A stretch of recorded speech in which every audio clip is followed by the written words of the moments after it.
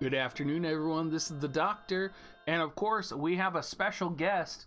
This is Cheshire, for none of you that have met him yet. He is my wonderful kitty, and he loves to come up to me every time I'm recording and just interrupt the show.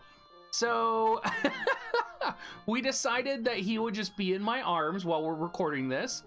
And today, we're going to be talking about the red Chocobo card. We're going to be talking about the Reeds card and what my opinions on them are, because I actually feel like for many players out there who are actually doing a holy build, I think this card could potentially be very worth it for you. So why do I think that? Why would I say this MR card is super great and you should be investing in it?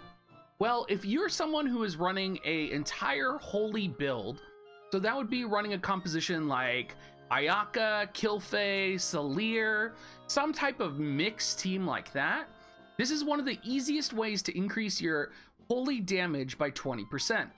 A lot of people don't realize that holy is actually light element. So even though Ayaka is a wind element unit, when Ayaka casts holy, holy is going to be modified by that light attack up. Now, not only that, this is going to be a card that does add 20% magic to the individual unit that is equipping it. So she is going to be able to, or any of your units that are going to be having this, are going to be able to have that light attack up plus 20, magic plus 20%, and magic plus 127 from the card on that individual unit. Now, this is very relevant because there's not many ways to modify the damage of holy. When you think about spells like holy, you think about adding plus magic as a party ability. You think about adding plus magic attack, but there's not really a third way to enhance that damage further.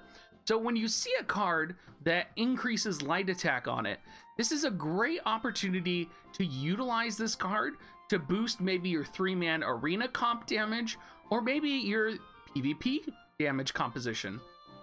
You know, 20% light modification damage, if you're running like Giant is, a all holy composition team, that's really powerful.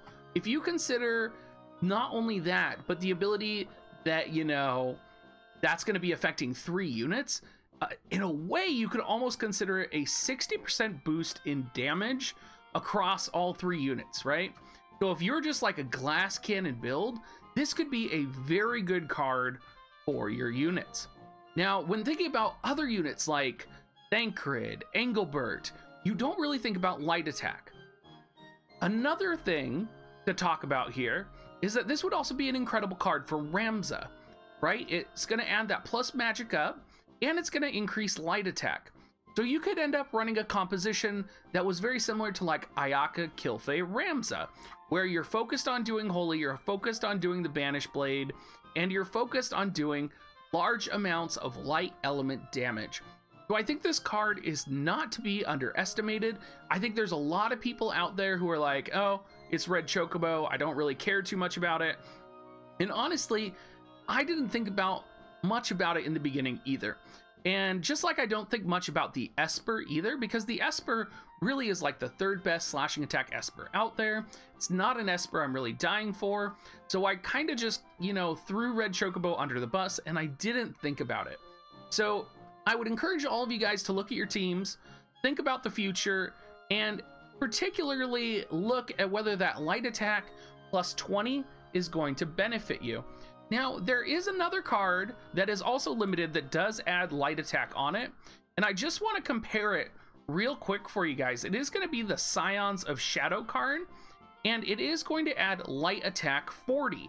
So this is, of course, significantly, I would say, more powerful on a party-wide scale, but you also have to recognize the individual effect. It only adds dark resistance, and it gives almost the same magic at 127 and less HP.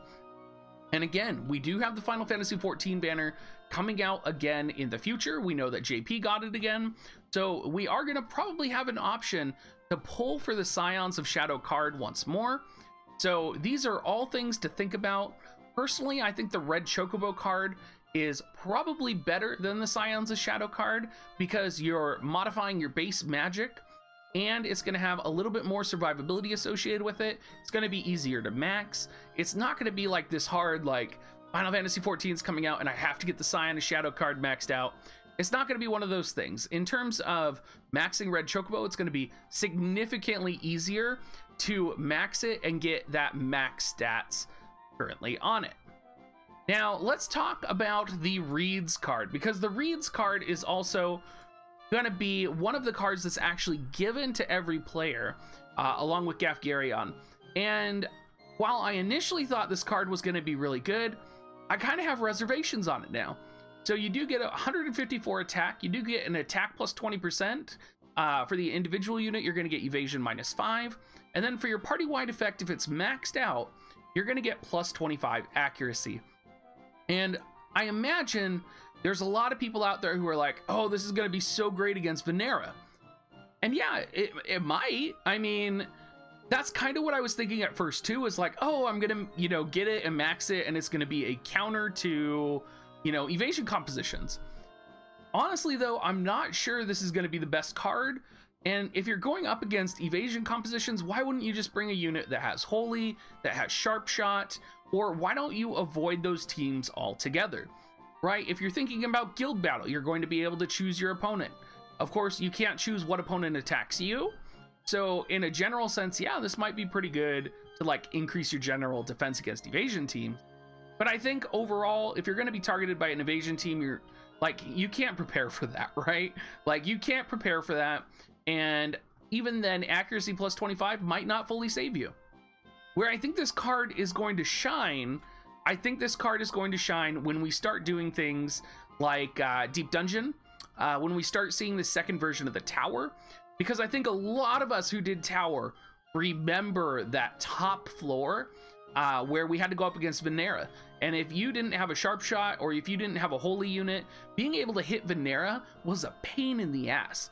I literally remember, in order to clear that, because I had lost my Ishtola, I had lost my Lucia, and in order to clear that, I literally put, and I can't remember the card right now, but it gives the single unit accuracy plus 25. So I put that card on Sid for the accuracy plus 25.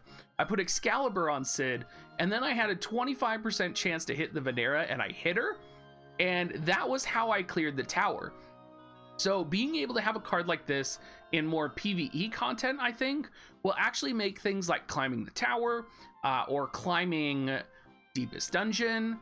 It's going to make it more viable. It's going to make it easier. And I think that's what this card is really going to be used for.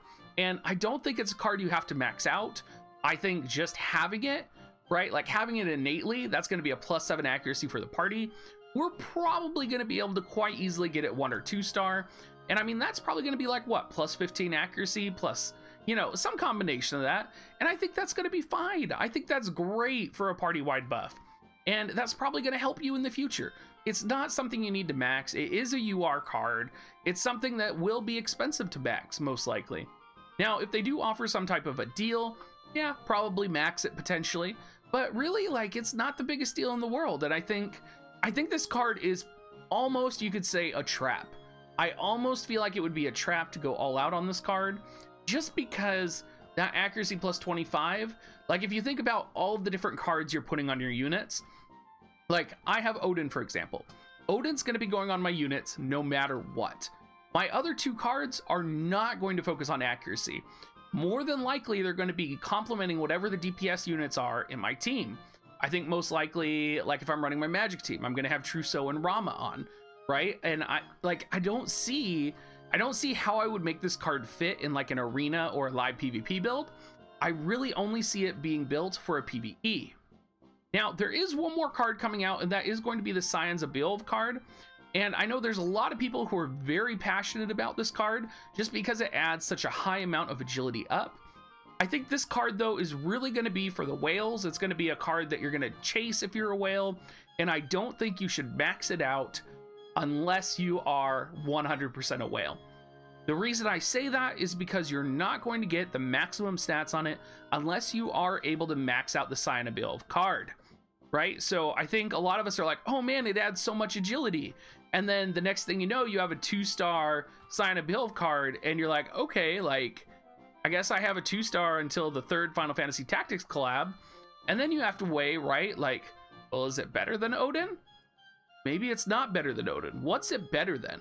Like, at 2 stars, is it really going to be better than whatever 4-star card it is that you're using or that you built? Probably not. So in terms of the cards, I almost feel like all of them are a little trappy, and you really have to be really specific on what card you need for your composition in order to make it powerful. And in this current state, I would actually just recommend the red Chocobo card.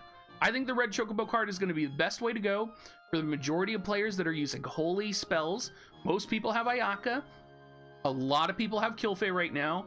Between the 2 of them, that's 2 units that can use holy. You probably have Y'shtola, right? Like, there's so many units that use holy. If you don't have either 3 of those, you're probably leveling Salir, right? Like, that's like, everyone probably has some of those units leveled.